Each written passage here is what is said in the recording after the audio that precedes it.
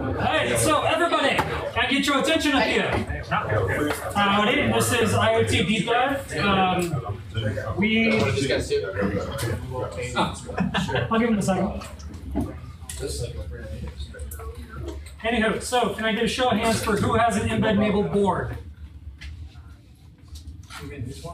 Yeah, the K64. Who does not have a board? You don't have a board. Come up here and get a board. Do you want a board? So what we're going to be doing today is we're going to be doing Wi-Fi and a couple of connectivity protocols that are prevalent in IoT. There's definitely a couple hundred of them. I chose the 3 that are most prevalent and have the most well-supported libraries that are not changing every other week. I'm looking at, like Ruby on Rails and that kind of thing. So what we're going to have today is 4 pieces of hardware we're going to be touching. We're going to have a Freedom K64F board. It's this blue board. If you don't have one, we got some lenders up front. You need a USB cable to connect the board to the computer. We then have an ESP Wi-Fi module and an adapter board, so you don't have to jerry-rig with all the little jumpers on it. If you don't have either one of these, can you raise your hand for me? So who doesn't have the Wi-Fi chip or the adapter board? Cool, the little purple thing. The purple thing? I'm gonna get a purple thing. All right, cool. So I'm gonna go ahead and get started then. Is this connected to the embed or more like that? So you want? No, where this goes to the do I need this? USB goes to this goes to it.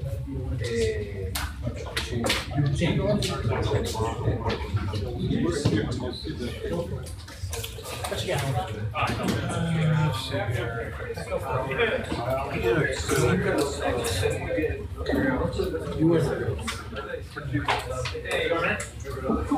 got these slides in this presentation.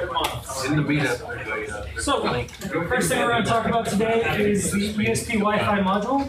It's a $5 Wi-Fi module out of China. You might have heard about it. It's kind of all the craze in the maker movement because it's a $5 Wi-Fi module. For point of reference, the nearest Wi-Fi modules from other contenders either don't have security or cost like $20. I'm not going to name names, but if you try doing embedded Wi-Fi, nothing's $5 and nothing supports as much as this one does, which is why we chose to use it for this meetup series. The big thing about this Wi-Fi module is they open source the source code for it, and so there's a bunch of different firmwares that exist out there. We're going to be using the official one from Espressif, the people who make the ESP. Espressif spelled ESP, whatever, hence the chip ESP. They're kind of vague like that. Anyways, so we're going to talk about the AT command set. And one of the biggest features about this chip is it has its TCP IP stack on chip. So you don't have to have all that software on your side. You just hook up to it and say, hey, I want to send TCP, and the chip goes, okay, I got it, don't worry about it. Tell me what you want to send and I'll take care of it for you. So that's really one of the big reasons why it's so awesome. Talking about the firmwares, there's, depending on how you count it, between 4 and 30 different official firmwares. So Espressif, for the people who make the chip, they've got one. It's an AT command set. AT Thinker, which if you bought your board from the Amazon link I sent out, you've probably got an AT Thinker firmware on there. Theirs is also AT command set based. Funny enough, those 2 AT command sets, not compatible at all. Like, seriously, at all. Then there's 2 other big ones called NodeMCU and MicroPython. NodeMCU essentially turns the chip into a Lua command terminal, and MicroPython turns it into a Python command terminal.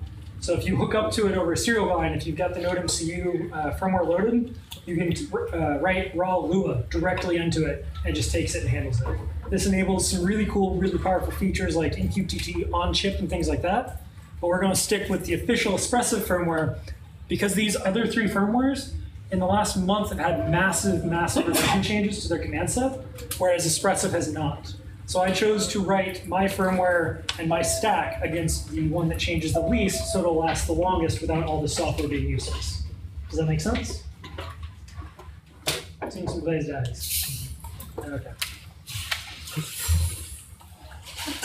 So, if you've got all the parts, this is how you're going to want to wire up your board. You're going to take, once again, the little blue board, which is the ESP8266, connect it to the little purple board, as displayed there.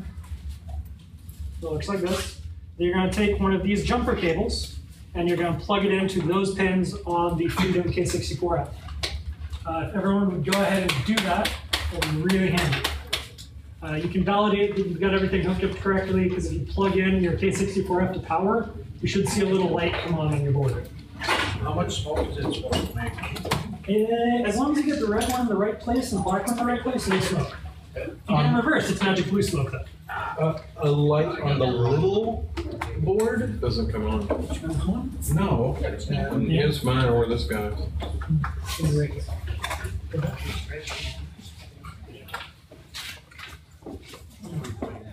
You've got one like this, right?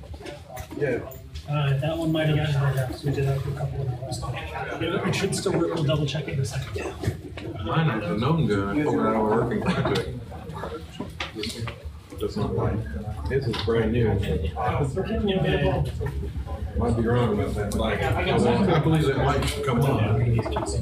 I know it comes on when you send stuff. Yeah, could be. Remember, I had a nightmare getting anything that happened at all. I didn't have my chips got tied and everything was. What's the Physical connection. yeah, yours. So this is an RX, this is a TX, that's power ground. Follow this. And the reasons I made these little purple boards is because you actually have to jumper some pins together, a chip select to ground or power, I think it was, to make it come up. And so I just turned it on a breadboard instead of having extra stuff. The one that says Open SDA on the bottom. SDA stands for Serial Debug Adapter.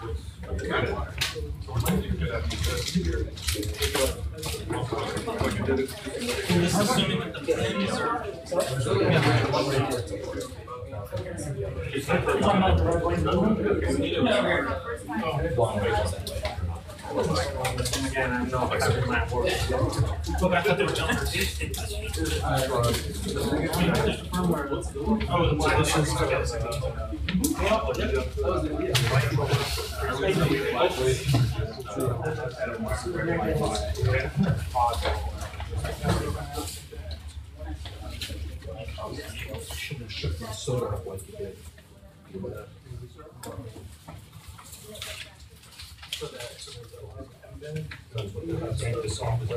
And you're not getting more of the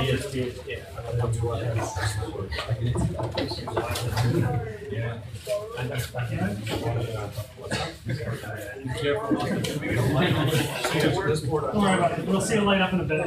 The boards that I got, so the ISP for me, it won't light up. Because we ordered a very special batch for the LEDs for the power weren't working. When we start sending data, we'll see it light up. Alright, does everybody have it wired up like this? No idea what it's So, to give you an idea of what's hooked up here too, red and black are obviously power and ground. This is D0 and this is D1. That's URTX and UXR. Yeah, TX and RX. Because it's serial level. So we're talking about serial. You got one of the bigger ESP modules, they've got stuff like SPI and I2C, but because of the cheapest $5 one, it's just got UART. Okay, anyone not there yet? Can I move on? You haven't wired up yet? No, I tried connecting the same as in the diagram, but it's light is not. It's alright, you got it from me. It means the LED's a little bit janky in that batch. Don't worry. In a little bit, when we start sending data, you'll see a blue light flashing, and that'll give you your indicator. Okay, so moving on.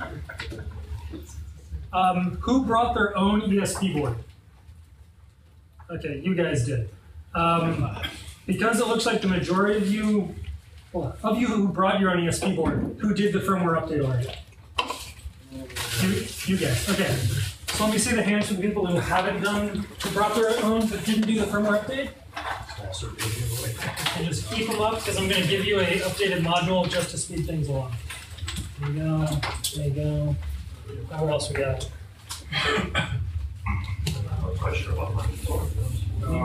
You know, I so much the fun. I don't want to know. The ones he did already. I didn't. Yeah, let me give you mine. I downloaded the code. I thought it was going to update it.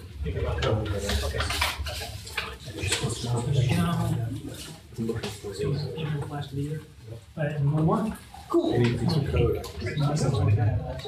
So the reason that we're doing this is because I could show you how to update the firmware on this, but then we'd waste 20 minutes and we'd have to drop one of the protocols we talk about.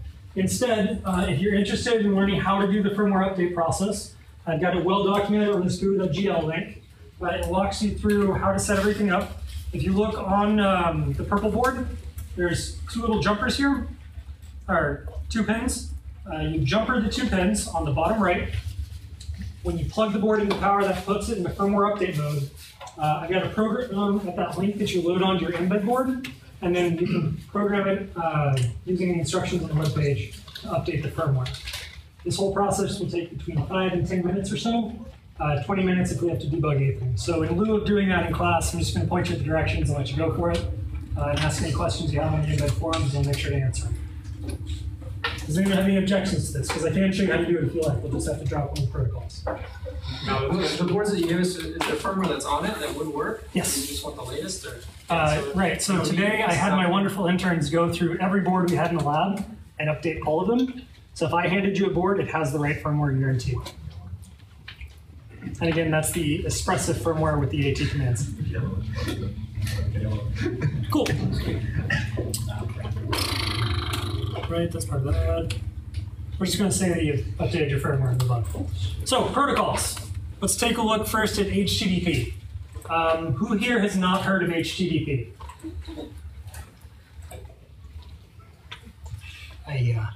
Anyways, so HTTP, if you remember from last time, there are 2 base protocols for the internet. One's TCP, one's UDP. Brief review, everything is built on sockets.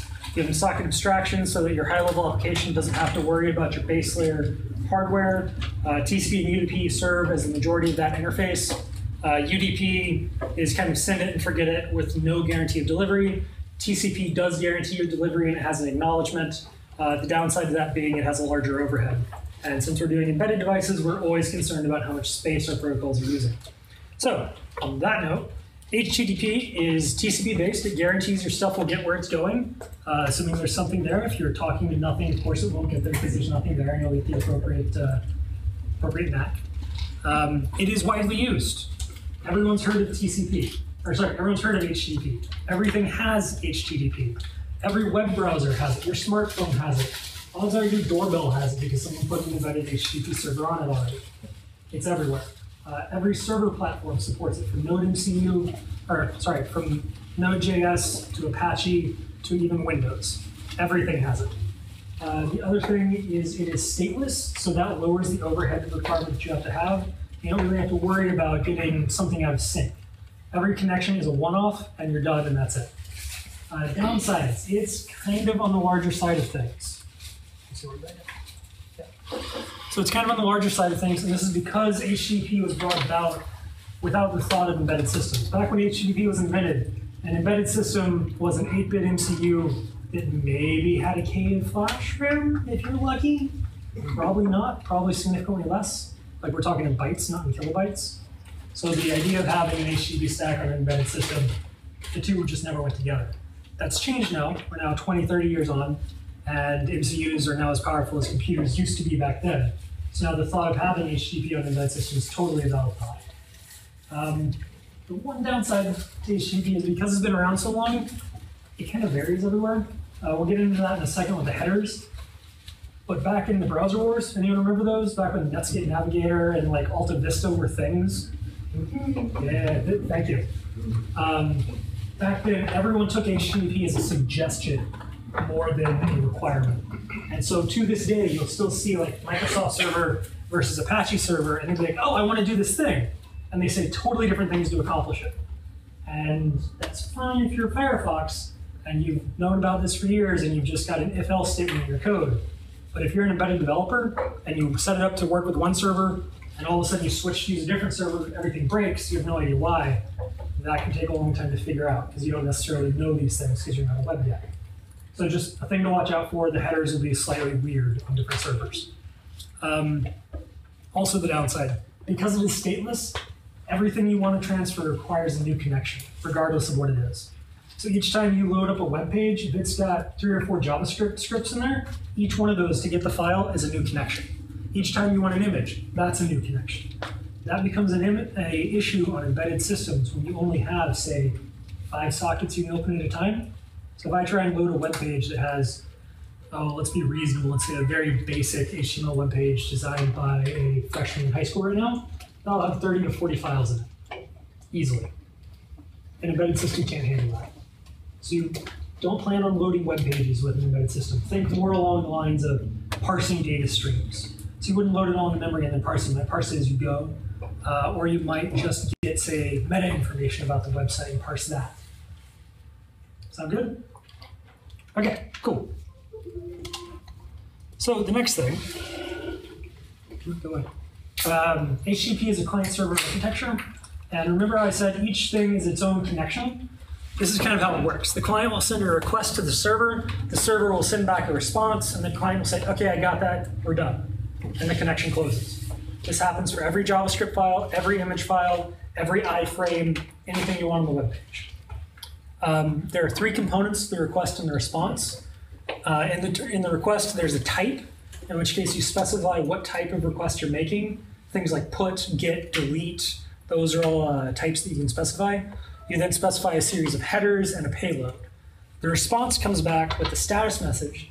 Things like 404 not found, 404 is a status message. Things like 200, status okay, means everything is successful, here's the thing we wanted. There's a long list of things, or there's a long list of response messages. If you're interested in the notes section on this slide and in the documentation for the meetup, which are all linked in the meetup.com page, there's links to all of this in very robust forms through Wikipedia because it's well documented. Yeah, and so it comes out of the status, headers, and payload. I'm going to point out this headers thing is what I talked about varying between implementations like Apache and Microsoft. And we'll get to that in the next slide. So the request has got the request line, put, post, get, delete. You got your headers, payload, status line, response, headers, payload. Any questions before I move on?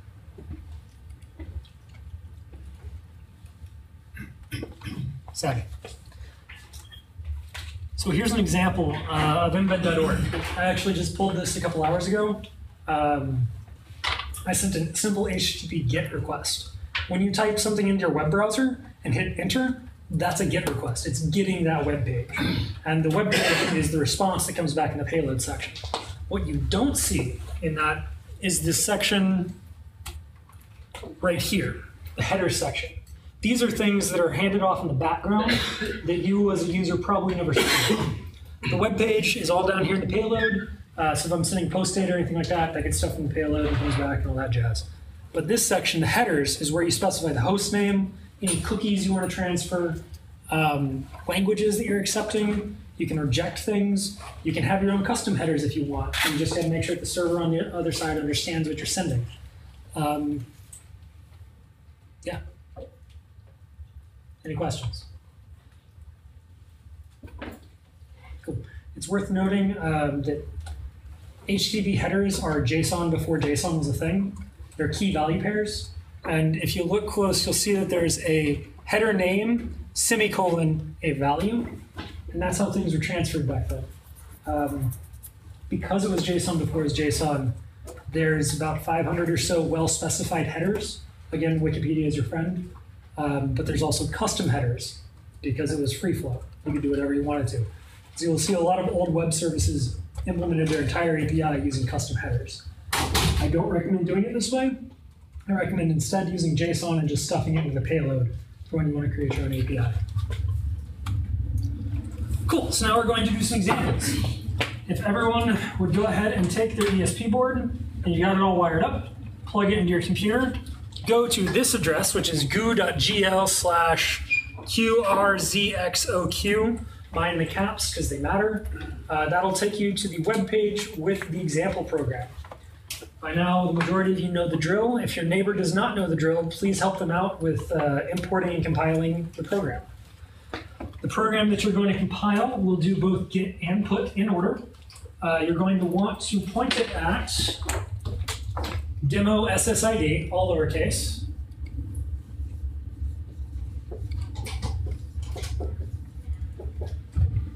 You're going to want the password to be a single space.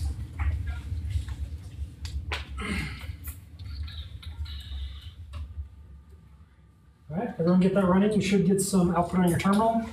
Once it looks like everyone's moving along, I'll throw mine up here to show you how it's done. And when you walk around the room, if anyone has any trouble with getting the example. Excuse me, sir. What you got?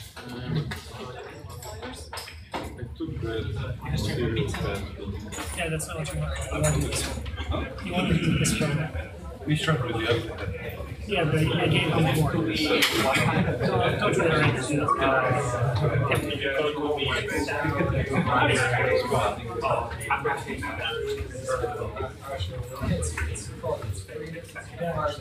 Use the password is one face. So I've got a little browser hooked up over here. I'm running everything through that because Capital Factory's Wi-Fi doesn't really like the USB ports. Their password has got some weird shenanigans and spaces, which is not very good. So instead of trying to tag it, I just went down to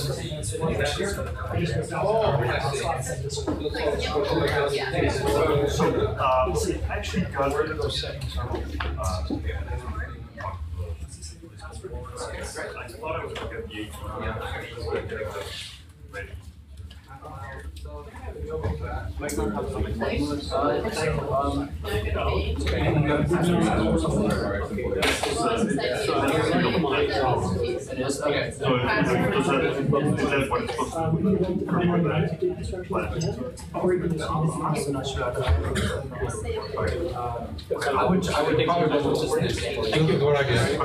This is yours? Yep, give it a minute. I gotta wait.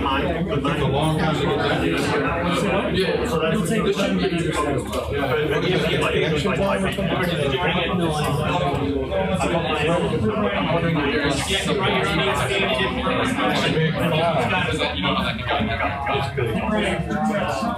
I have a laptop, yes. We got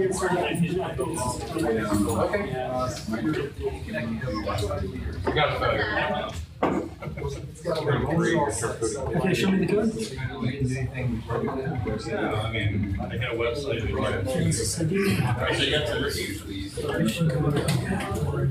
got a dot in it. Did you just change your password to space? Get a dot. Would you need start over? Okay. Okay. I got a dot. Follow the instructions you have over?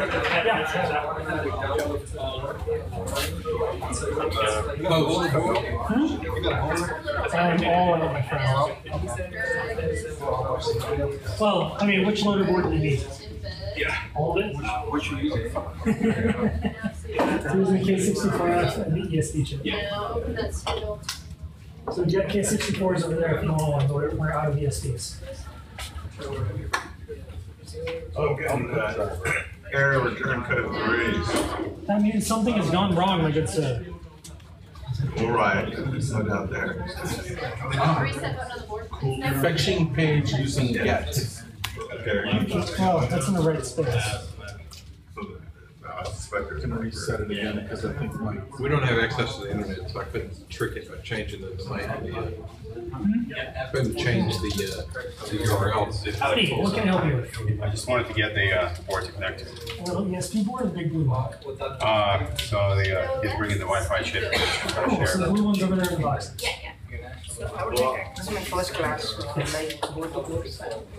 I only have one of the boards, unfortunately.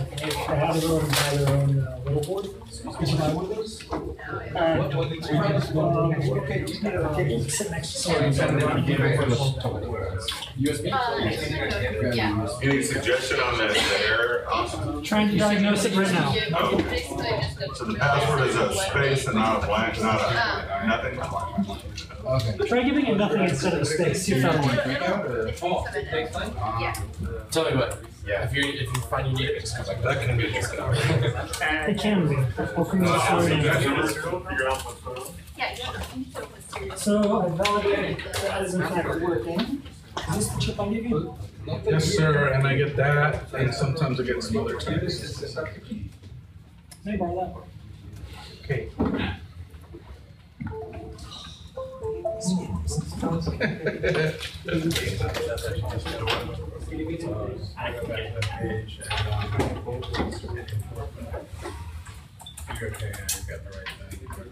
once you burn the firmware, what is it to a CoAP to the freedom board with? When I'm supposed to, whenever you reset the Atom Flash DSPs, do you get anything out of it? Hang on one I second. mean, I got it compiled, but I don't really know what to do with it. I mean, I drag and drop it. You're looking for what it tells if your port's working? Yeah. When you run that program, it's a real long delay. It's a real long delay. Battery's 9600. Okay.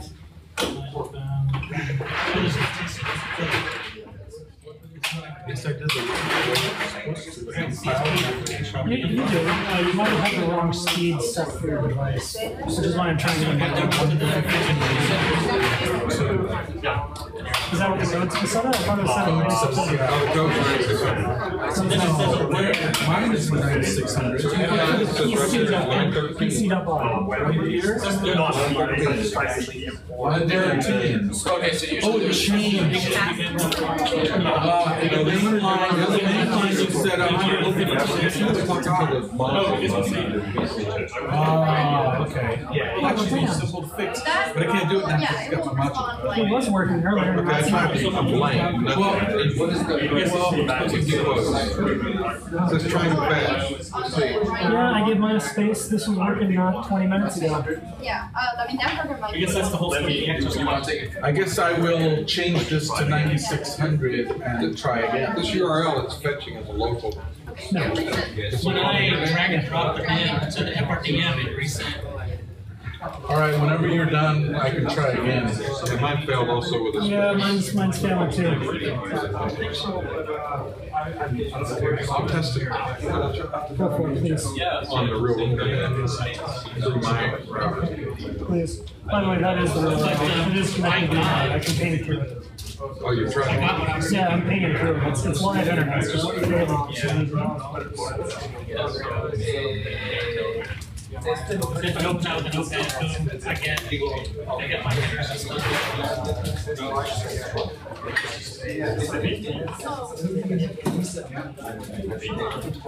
Yeah, it'd be a lot more fun to have two SPs and have machine-to-machine communication. That's MQTT. I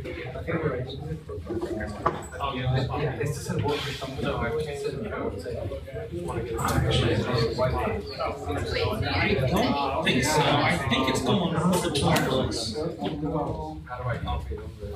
Because yeah, you go into the web browser. The web browser is connected via wireless. You got connected to this. The problem is there's only if it's going over wireless, and there's only one of these guys. So why would the router be any different for this laptop than everybody else's router?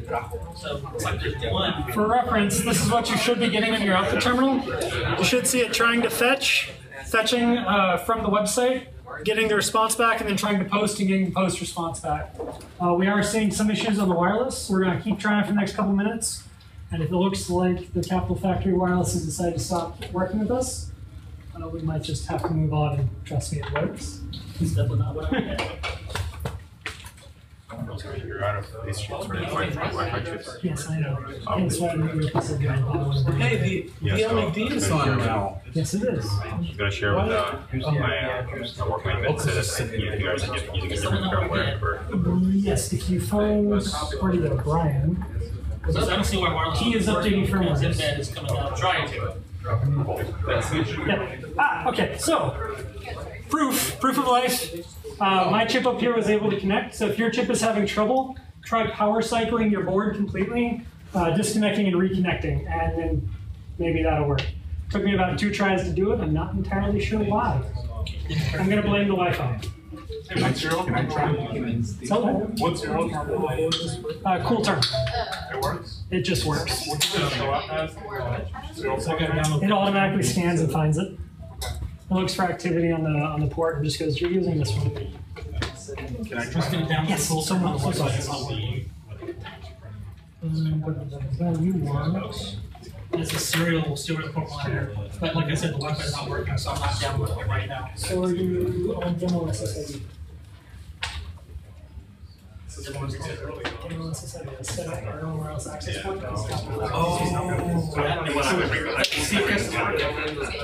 but not from the DSP. For some reason it rejects it. I can't figure out why. I'm assuming they get something on top. Okay, that makes much sense. So who's still having trouble? Cool, I'm going to make the rounds. This chip is powered by Starting here.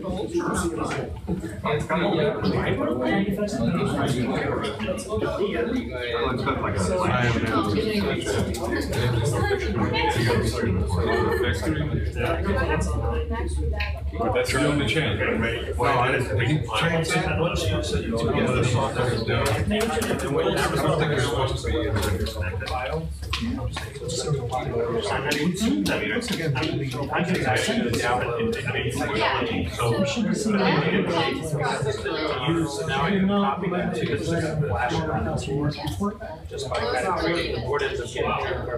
Yeah, no, that's actually a concern. Like, The laptop can't pump 200 milliamps? believe it or not, sometimes they don't. If that doesn't work. You didn't do anything really. You gave me a board card, I got my head for it. You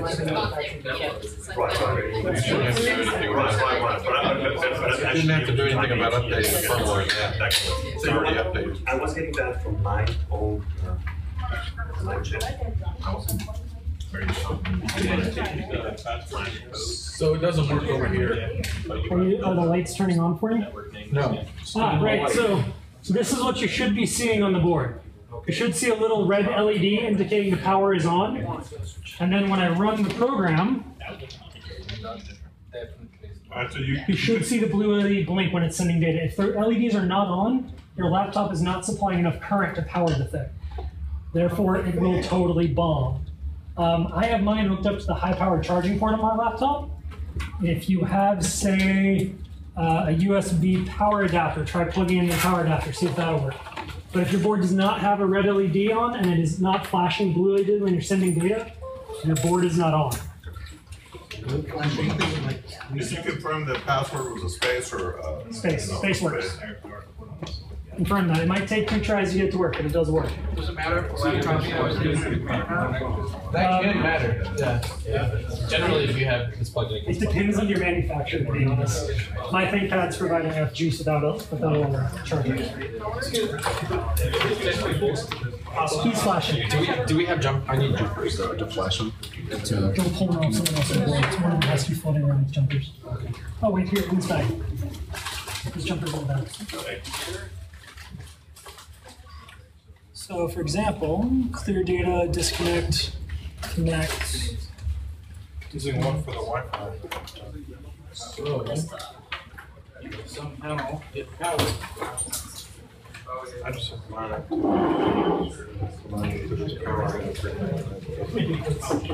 So that's what it should look like. Mine doesn't work into this. Show me the front. This? Okay, so this is providing power. Yeah, no, it's not working. One thing I know. So see this? It's currently powered on. It's currently sending data. You need a big capacitor on there. Definitely would be. On my breadboard, I had to put a huge gap because the thing would. Yeah. So this is your board, guaranteed to be working. I'm going to unplug it and bring it over to you. In fact, let's just leave this plugged in and see if it provides enough juice in your laptop. That's ridiculous. It's only be able to enough sound. The module is super sticky. I mean, rewrite mine.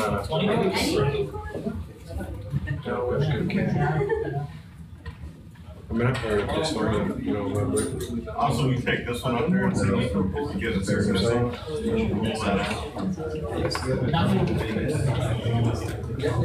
other possibility is we just plain wired it. You can put it at 11. I'm not getting these.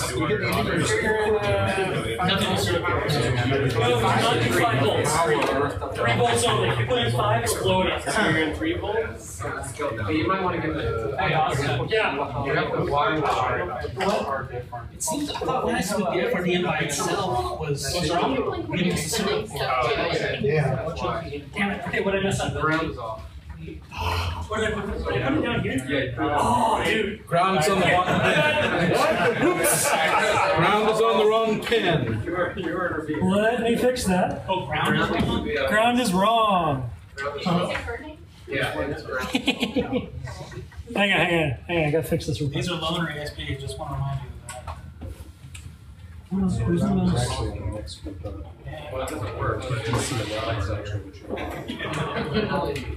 So if we fry it, it's not one IESP, we fry it. I got a fry on the list of the ground.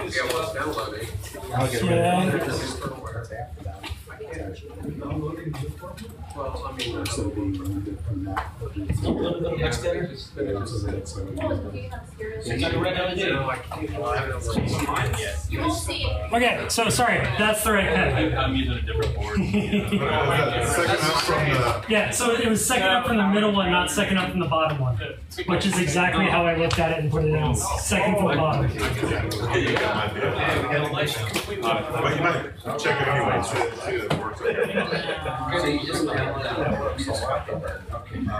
Hey, how about that? Hey, how it works. Now I got a light. There you go. Now Hey, success. sorry about that. It's like a little miniature. Still the cereal? That's cool. Drop the file. I didn't get any password. So was it a space or nothing? Space. Put a space in, that'll work. Yeah, so connection open, connection. Oh, yeah. No, like the embed device is stated a serial. No, driver. So did you check, are you getting in? I think the bottom. So for reference, this is what your code should look like if I minimize everything. 7.6. Is it just off that page? Is it an academic? Is it a board? All right, yes.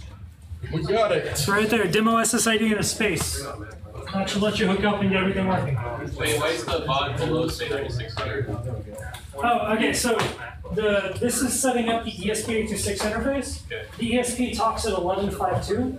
I then set the board to talk to your computer at 9600 because that's the default on every serial terminal program. They just default to 9600 because legacy. And so I set it at that so there wasn't another step in that space.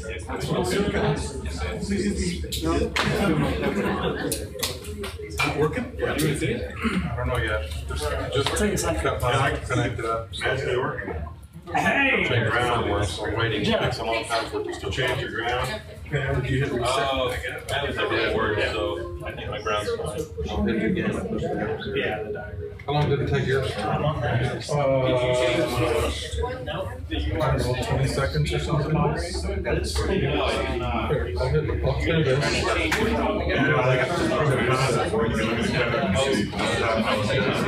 Well, I don't know what it is default.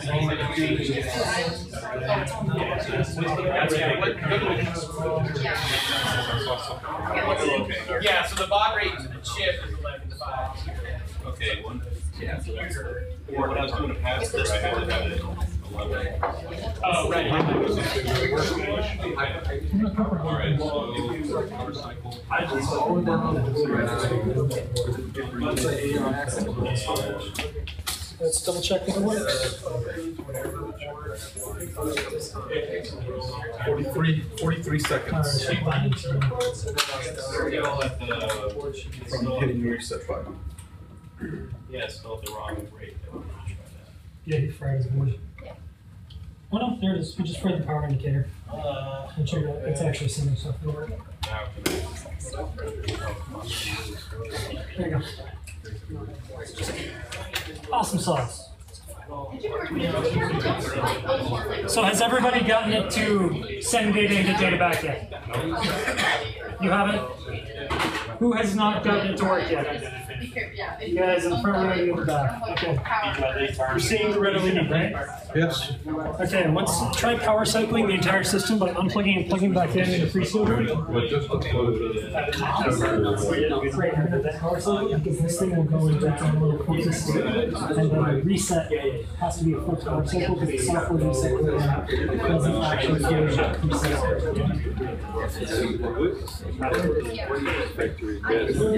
Demo SSID. Yeah. Like this. Demo SSID and then a space for the password.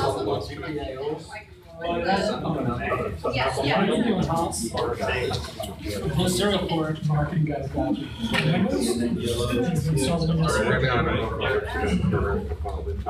Install the serial This is brand new SSD drive. They installed the serial port. Demo So you can only open the system. and password is a space. Password is a space. Bring it to me. We'll try it again. I don't like they put the 5 right next to 3 volts. Oh, yeah. That was my biggest fear. Yeah. But it just didn't work because the kit was so thick to me as well, right? I would think so. So I have to reset.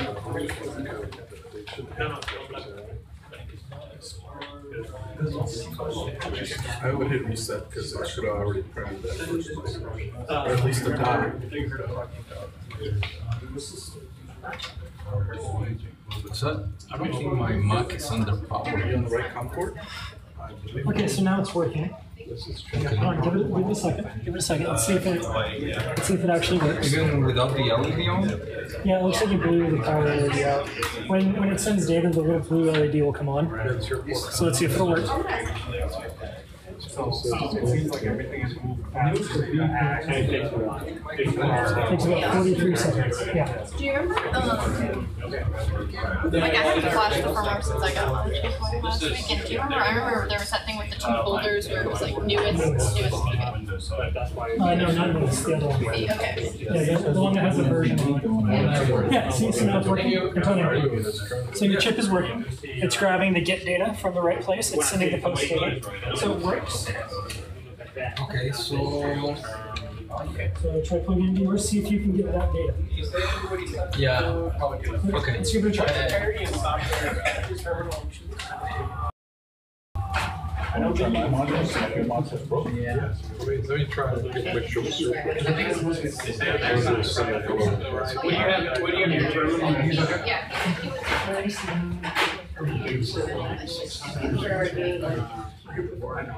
Yes. Oh, really? That's all. But in your terminal program. Yeah, there's a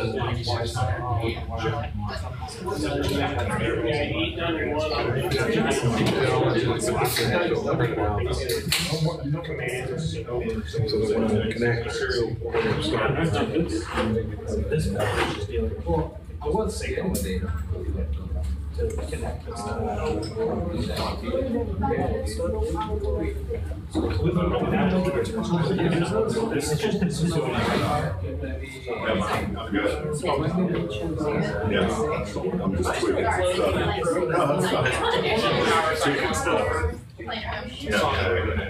I bet it's all true.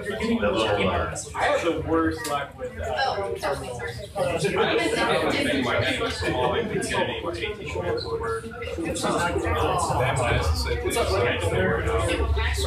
So effectively,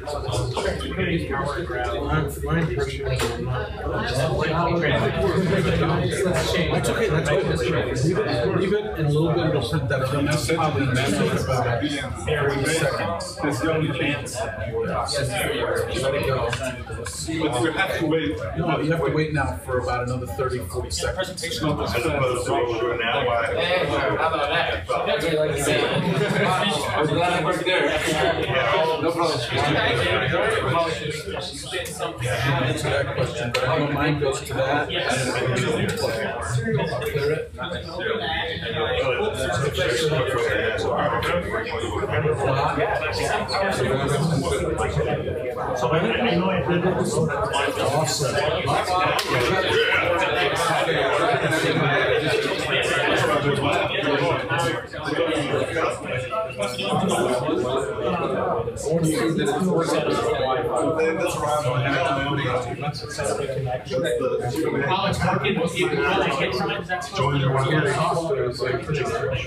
Yeah, but where's it printing that message to?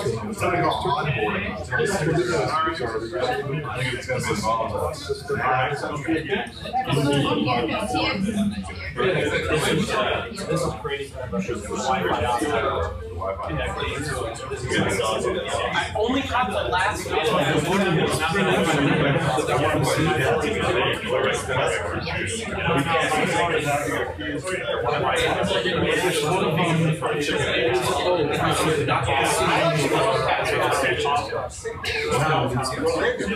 So when you get your ProPass, it acts like a you can yeah, exactly. There's like an IP address for the ProPass. You connect you direct using it, then it feeds you a little web page you can type in or SSID or password. You can't enter it, switches from access point. Well,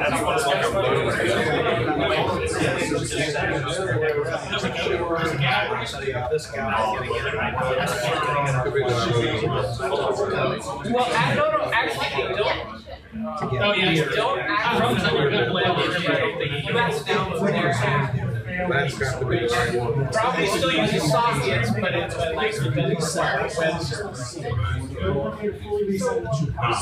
It's not really neat. But yeah, the last thing you want to do is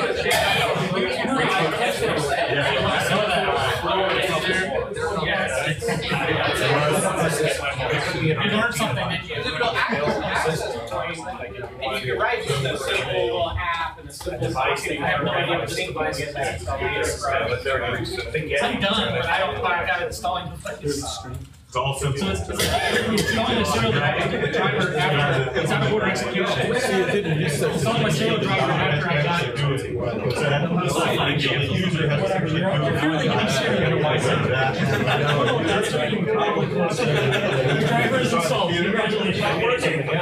Seems like we have to press reset.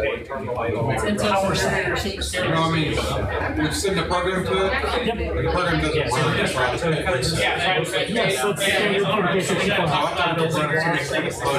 Not on the P64, on the Bluetooth ports it did, but no on the and that's just because Freescale was like, no, I don't want that very much. Cool, so it looks like most of the room has got their firmware running and working. Unfortunately, due to time constraints, if I don't move on to the next protocol, we're not going to get the next protocol done. So everyone saw that it worked in one way or another, right? Yes. Correct. Welcome to the world of $5 microcontrollers. You get cheap product, and cheap product performs like cheap product. So when you hear a professional engineer say, no, I'm not going to use the $5 microcontroller, this is one of the reasons why. Because the $20 microcontroller will just work. Anywho, moving on. So one quick question. Where does the TCP IP stack down? It is on the ESP chip. It has it on the chip. So, moving on. No, I don't think so. So, final thoughts on HTTP. Limited space. If you tried to load, say, mbed.org instead of doing it against httpben.org, you would have pulled down the entire web page. That web page sits at right around 400 kilobytes to 2 megabytes, depending on the time of day and what Twitter feeds it's pulling in and all this other stuff. That board has a mega flash memory on it. You would have easily overflowed any buffer you had set. In fact, if you go and you look in the HTTP client library, there's a couple of headers up top that pound define buffer sizes. And they accommodate on a case-by-case basis how big the buffer is you can pull in. So I just want you all to keep that in mind. You will run out of buffer space. Yes, sir? What? 64 and then that. And then everything else. Yeah. This is the lady who got the HTTP client working for us today. So thank you, Sarah. I again, do-it-yourself headers. If anyone's interested in doing header injection, so if you wanted to add a cookie, or you wanted to add something more than just the basic headers you were getting. Because if you look at the headers here, let's pull that across. If you look at the headers, the GET request has got one header in it. It's got the host header. If you wanted to add more into there, there is a way to do that. It's outlined right there in the slides. It is more or less a manual injection in the code. You define a string at a certain point when the stack is adding its headers, you toss it in there. It is not elegant, but nor are HTTP stacks on embedded devices. That chip goes to this man right here. Right here, with his phone. Right. If you look right here under args, there's an args variable. If you're familiar with HTTP GET requests, you can say like $q equals something. And so that would set the key q with a value, whatever you put in there. And that way you can pass arguments to the server, and then the response back from the server, you can get data back. Next month, we're going to be talking about APIs, and we'll dig more into that and how to send data from client to server and get it back again. Yeah. So again, the buffers you want to watch out for down here are the chunk size, send buffer size, and max URL hostname length. If you run into issues where buffers overrun when you're trying to play with this at home, these are probably the things you want to look at. And one other thing, this library does have the ability to do OAuth and BAuth and SSL. The SSL library it's currently using is CYA SSL. If you're familiar with the security libraries that exist, it works, not all the time. So if you run into an issue with SSL, it's probably with that. I'm currently working on porting it to Polar SSL, so stay tuned on that front. If you have any questions about this, please look at the slides and at the documentation. I did make sure to very verbosely outline everything we're doing in the notes section below on the slides and the documentation. So, WebSockets, the next technology. WebSockets are based on HTTP, which is why we're talking about them after HTTP. The reason that WebSockets are cool is because they provide a real-time data pipe. Remember how previously with HTTP, I told you that every connection you wanted was a one-off? So I'd open up and say, hey, I want this file. And the server would say, okay, here's your file. And then that'd be the end of that. WebSockets are a way of keeping that connection open and bidirectional. And by the nature of how they optimize some things, it's darn near real time. So if you've ever seen like one of those smartphone apps where it shows everyone who's logged in at the moment walking around the city in real time, odds are they've got a WebSocket connection open to each of those clients, pulling back that GPS data and then displaying it for everyone. So when I say real time, I mean you can't really see the lag at all. It's quite wonderful. It has native support in every browser that exists, with the exception of like Opera Mini. Yeah, and again, real time. Some of the cons. WebSockets does not necessarily scale particularly well. Because it is an open TCP connection, and because it is a bidirectional real-time connection, every device has to have a WebSocket connection to the server. So for every device the server connects to, that's a port that gives up. So if I've got 100 WebSocket connections, I've got 100 ports taken up. Once you start scaling to 10,000, 100,000, you very quickly run out of ports. So that's kind of a problem. With the real-time, you kind of, one-to-many is not a thing. It's strictly one-to-one. Oh, and it does require a dedicated server. So slight downside there. Any questions about WebSockets so far? So. On demand, can't you like open up like server stuff connections, like so that you don't run out of ports? So there's a physical limit of the number of ports you can have on a computer. A certain number are reserved out of the gate for inner computer functions, and then outside of that, you're usually good. Once you hit about 100,000 connections, though, you're going to start running out of connections on a server. Really, for load balancing purposes, it's not good to get anywhere near that number. It's much better to then load balance across multiple servers. So you got to start taking that into account and infrastructure back in. What compare this against MQTT maps, which I'll show you the protocol right now. One's better than the other in certain situations. So this is the basic model for WebSockets. The client initiates an HTTP connection. One of the headers that it passes in its GET request is a thing called upgrade request. So it sends across a header that says upgrade request. As the key, the value would be WebSocket. The server then looks at that and goes, yeah, I can do WebSockets, let's do that. They handshake, and then a tunnel is opened up between the two. At that point, either one can send and receive back and forth, and the other one will get it, guaranteed, no problems. One cool benefit of this protocol is either side can shut down the connection. Unlike with regular HTTP, which is a one-way shutdown, in WebSockets, when either one decides to shut the connection, it gracefully falls apart. So you don't have to worry about things blowing up in the middle of the state structure. It has it all covered for you. So in HTTP, it's the server that closes the connection after it sends a response. No, it's the client. The server sends back the thing and the client has to ACK it. If it doesn't ACK it, the server will keep standing things down until it gets a response. And there can be timeouts to handle things like that. Yeah. That's how you can do certain like DDoS attacks, where you go, hey, here's a thing, a little bit of data, and we'll let them spam you back. You can then take over the infrastructure of the machine and make it kind of halt with too many incoming connections like that. So, WebSocket example. I am going to set up, really quickly, a WebSocket server. If you would like to set up your own WebSocket server in Python, there are instructions here on how to do that. It's done using a thing called Tornado. So if you've got Python 2.7.9 or greater installed, you can just do pip install Tornado, and then run Tornado out of the gate. It'll start a server up, and you can run that. So we can either do that, or I can set one up on my machine, and everyone can hit against it. What do y'all want to try doing? Can I get a show of hands who wants to set up their own server? Okay, who wants me to set up the server? Okay, fair enough. If you do go home and you don't find an open WebSocket server somewhere, these are the instructions that take you to the magical web page and how to set up your own connection. I promise it's really easy. Used to be really hard because Python now includes all the packages you need as part of its index. You just run the install command and it works. There's no pain. So if everyone would then go ahead and go to this link, the bottom link, grab the WebSocket program, compile it, well, get it imported. I'm going to set up a server and give you my server IP that you can then hit. We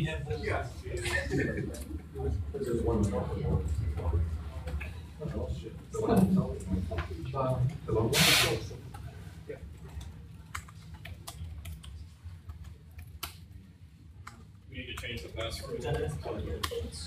Oh yeah, make sure you change the Wi-Fi to demo SSID and space. So we're going to be on the demo SSID network again.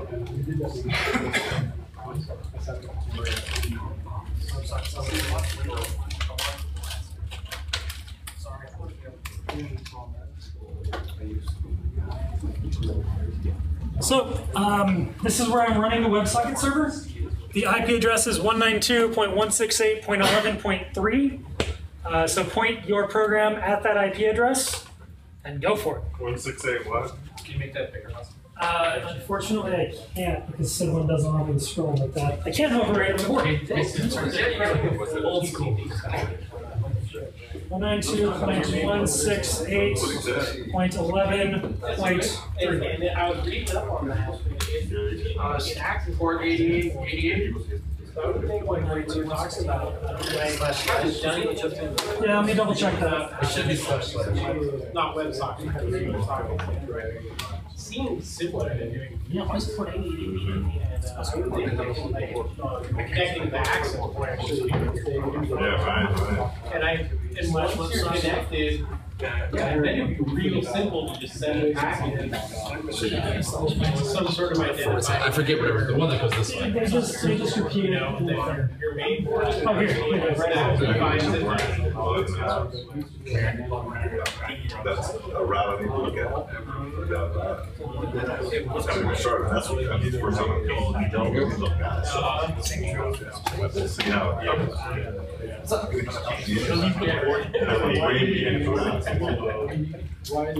Oh, so the port number is, what is the default in the program? Is it 8080? 8888. Okay, let me change that real quick. The IP address was on the 168 slash 11.3. Yeah. Okay, should be running on 8888. It's right now the default is /WS on the end too. Is it just port 8080 or 8888? No, keep it the way it is. So IP 80808888/WS. Say something. I have WS. IP colon. Yeah, /WS is correct. I think he said Okay.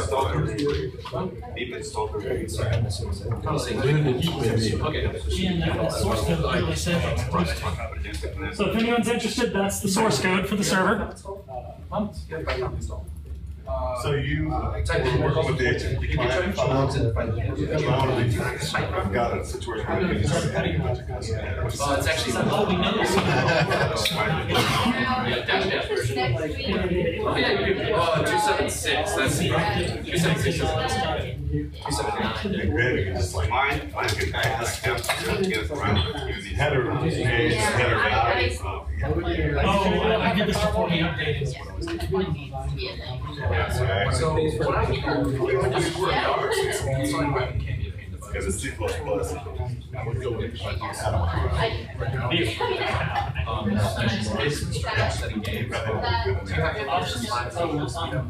it's on the yeah. And then there's a link in there, so that should give you. Yeah, because they wrote it like, what were they thinking? That's your stuff? Yeah, you're not going to change it. He's not doing anything. That's a server. Okay, so we don't. No, you don't. So what happens if you want to run the server? Oh, we said no. No, that's the reason I'm saying that. Yeah, so we're just hitting that server. Yeah, Austin, are you sure you're not firewall? Yeah, I'm on demo SSID. I mean, your machine. Ooh, good catch. Sorry, 1 second, guys. I totally forgot. This is my work machine, which means it is totally firewalled and locked down. Let me get this running on my personal machine real quick. Oh man, I can't forgot about that. I got it installed. So inactivity. This thing is going to connect with You will need the actual.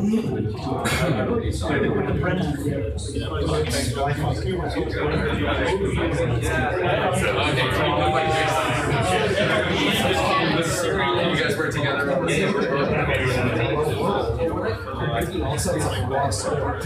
Sure, yeah. So the plan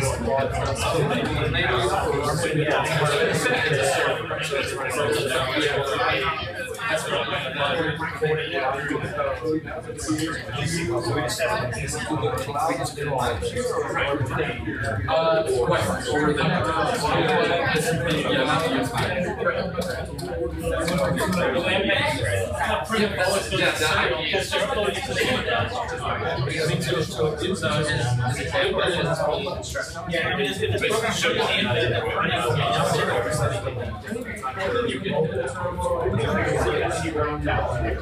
and then this guy, code is saying,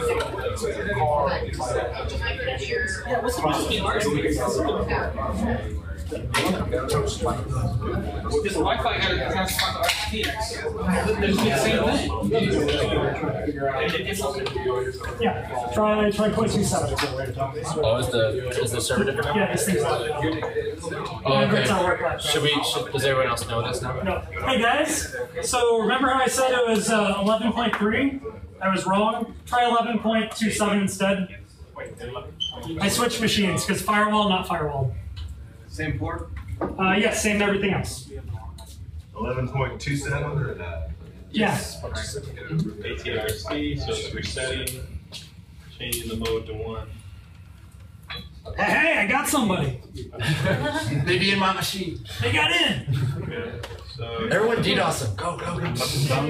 Hey, who's getting stuff? You're getting stuff. You get it. Who else is getting something? You get it back. Okay, okay. I got a package. Check it out. I got some. You can see it right here. Here's the server, and it's sending things out. Give me some. You get a connection. You get a connection. Everybody gets a connection. Give me some. It's like GoPro right now. Yeah. Who wants power? Who wants a package? Who's your package? What's it supposed to say? Exception or? No, it should be echoing back what you're sending in reverse. Or it's supposed to send something? Yeah, so that means. Yes, so that's correct. Or you can Exception. Oh,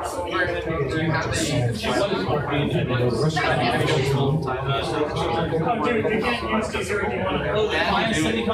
Those words, the serial elements of D0 D1, those are technically the specific number.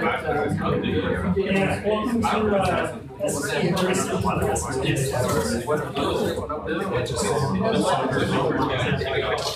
exactly.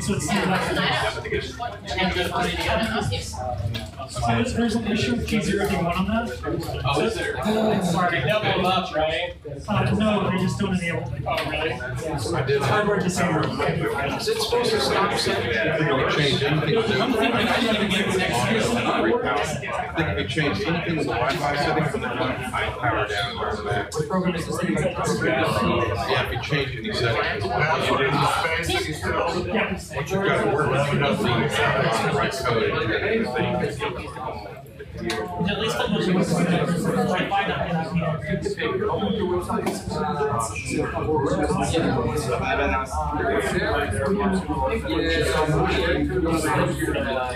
I think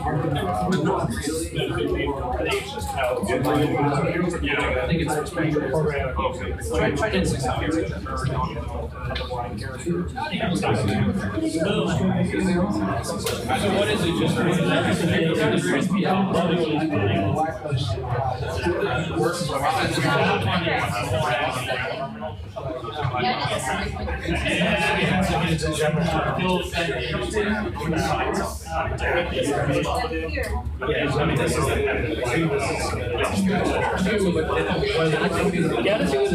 Awesome. By the way, this is the code that it's running, and so if you're interested, right here is where on message received from the server, it prints message received. Then it goes to block. Is that code? I figured on your slide, I followed both links. One of them takes right to embed and another takes Yes, so you got this right here? yes, look at the top. I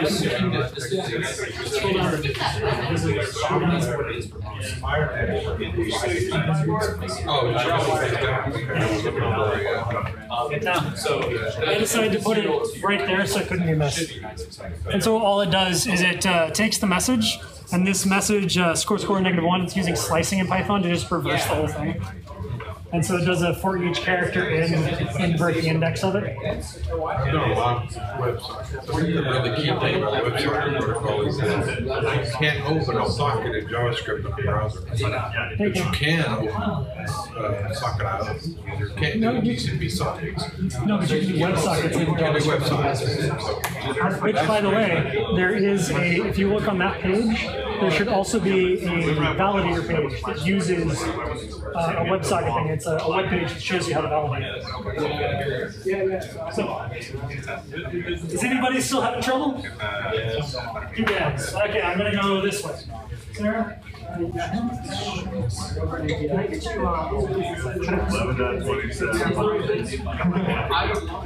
don't do we have a breakout that makes it easier and it just breaks out. Okay. One best way is that. That's cool.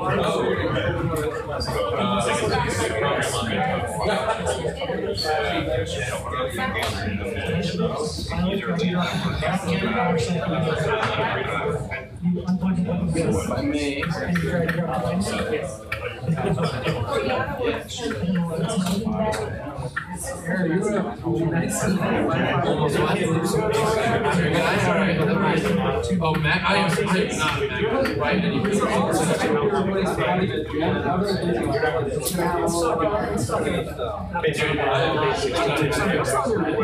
there's usually one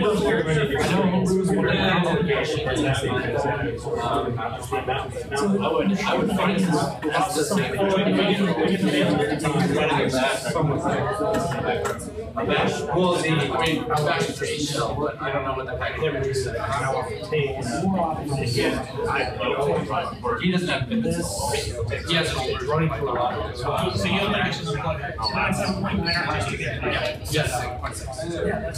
Kind of, he wants to update though, I'm not sure.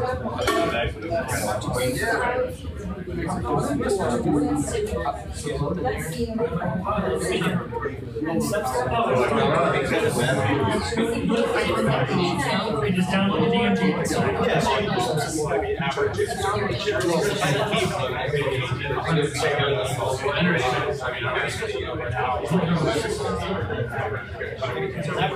There you go. You're right about those.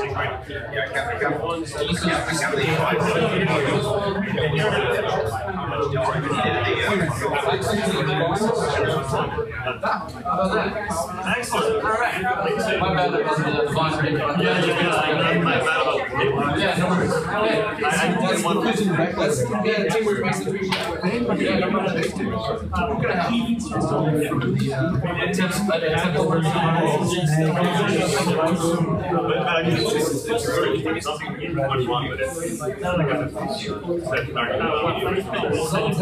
I'll come back.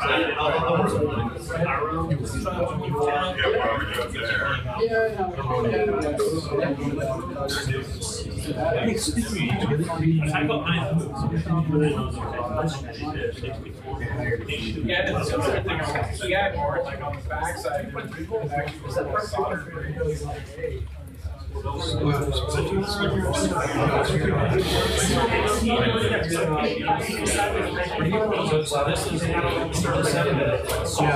That might be a source code. That is Yes, so the problem is that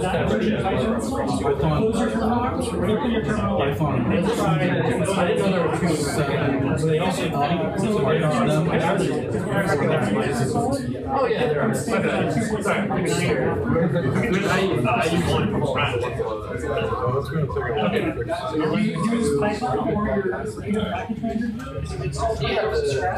There's a whole other host of processes, which is why I choose it. Because that's just different stuff you don't want to do manual.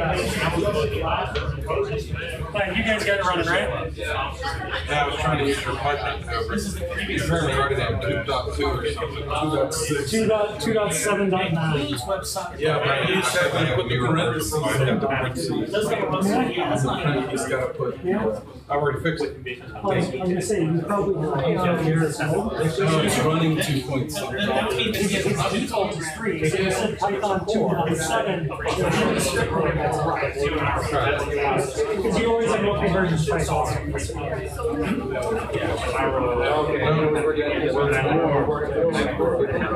What did you do?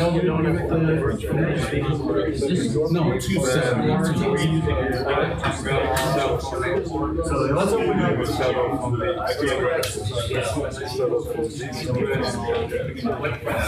You don't have to pass Python. Do a direct sequence. They usually look installed in the devices are all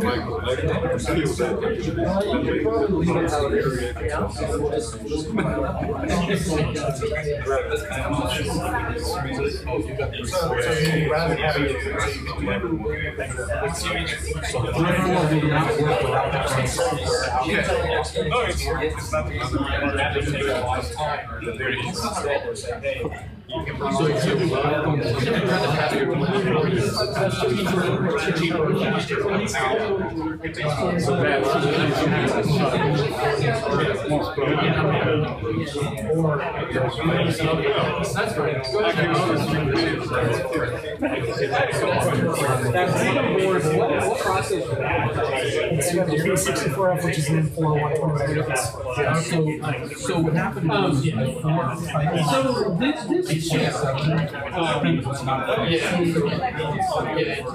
is it passing between the microservices? It's passing just like the data after it. And it's saying, here's the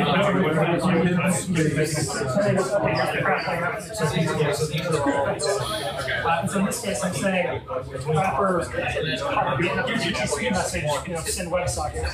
And it's going, okay, here's what I got now. Okay. AT commands are just standard commands.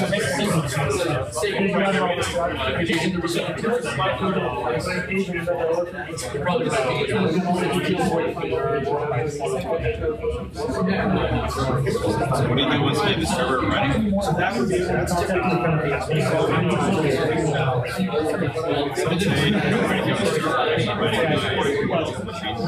So